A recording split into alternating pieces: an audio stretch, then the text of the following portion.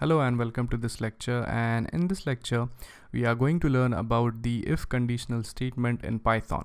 Now if you have already gone through many programming languages like C, C++ or Java, and if you're thinking of skipping this part, then I would not recommend it because the if statement in Python is somewhat different to if statements in other programming languages. So what I would recommend you is that even if you are a beginner or even if you know some programming languages like C, C++ or Java, but you are learning Python for the very first time, then please go through these tutorials as there are some minor changes in Python. So now let's go ahead and learn about the if statement. So if statement, as in any programming language, is actually used to make a decision depending upon a particular condition. So let's take a real world example to understand if statement in much more depth. So let's say you want to go out for shopping if there is no rain. So what you do is that you check a condition if there is rain outside or not. So if there is rain, then you will not go outside, and if it is not raining outside, then you will go outside. So what you did there is that you basically made a logical decision depending upon a condition. So the condition was that was it raining or was it not? Now, in case of Python or any programming languages, if statement does a similar job. So instead of you making a decision here the computer makes a decision depending upon the condition. So without wasting any time, let's go ahead and write a simple program which allows you to determine if a person is an adult or he is not an adult depending upon his age. So before making a judgment that if a person is adult or not, we actually need his age. So let's type in a code to accept the age of a person. So we type in age, as we are going to save the value of age into age variable, and then we type input, and here we type in enter your age. Now what this is going to do is that it is basically going to accept the age and store it into the age variable. But as I earlier mentioned, the value which is stored in the age variable is in the form of strings. Now you actually need to convert this string value into integer value, and we have done something similar in the previous coding challenge. So what we need to do is that we could type in age equals integer, and here you could type in age. So this is going to convert the integer value and it is going to store it into the age variable. Now there is a better way of doing this. So instead of typing this additional line of code, what you could do is that you could simply delete it and simply cut this line because we actually need it, and here itself type in integer, and in brackets you simply paste the line to accept the input. So what this will essentially do is that it is going to accept the age value, convert it into integer, and then save it into the age variable. So by doing this, we reduce a line of code in our program. So once we have the age value, now we actually need to make a decision depending upon the person's age. So for this we use the if statement. So we type if age. So as we want to make a decision upon the age, we specify age in the condition. So we type if age is greater than or equal to 18. So what we do is that we specify a condition like if age is greater than or equal to 18, that means we want to say that the person is an adult. Now after we specify a condition in Python, what we need to do is that we need to mention a colon right over here.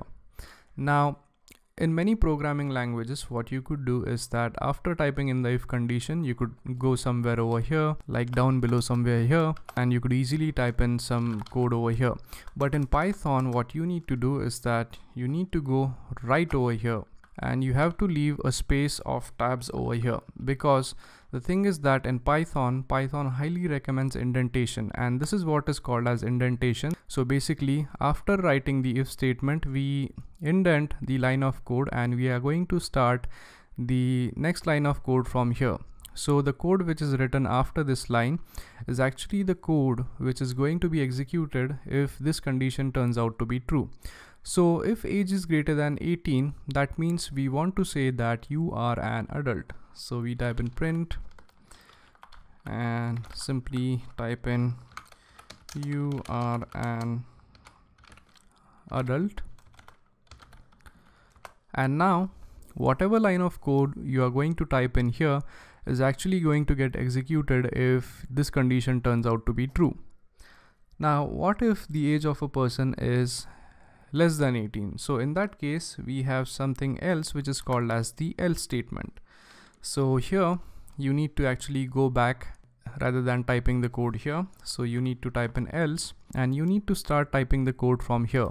So once you hit enter, your cursor will automatically be placed over here and you actually need to start writing the code from here. So if you go back over here, you cannot actually write in the code here because that won't be included in your else statement. So what if the age of a person is not greater than 18? That means we need to print out that the person is not an adult. So we type in print, and here you could type in you are not an adult, and that's it. So once we are done with this, we are almost done with our program. So as you could see, we have error line over here because we actually need to have a space here. And as you could notice that as soon as we have a space there, our error gets resolved. Now let's go ahead and try to run this code and see if it works. So enter your age. So let's say my age is 11, and if we hit enter, as you could see, it displayed the result as you are not an adult, because what happens is that as we have entered the value of age to be 11, so it is going to check this condition. So is age greater than or equal to 18? So indirectly it is asking that is the value of 11 greater than or equal to the value of 18? So this is not the case. So in that case, it will skip this line and it will jump on to the else, and it is going to execute this line of code. Now what if we again run this code and let's enter the value of age to be 31. So if we hit enter, as you could see, it says that you are an adult, and this is because if you enter a value of age to be 31, this value is going to be 31. It is going to check the condition like is 31 greater than or equal to 18, and it is actually greater than 18.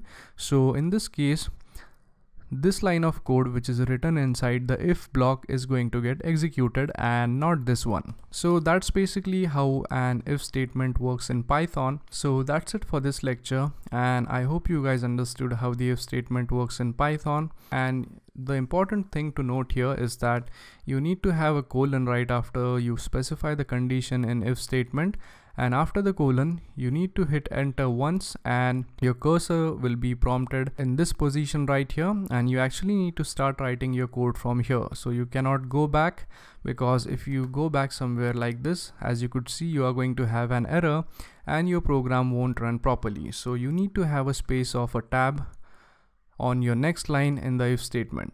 So if again you want to include another line, you could just go down and you need to start writing your code from this line right here.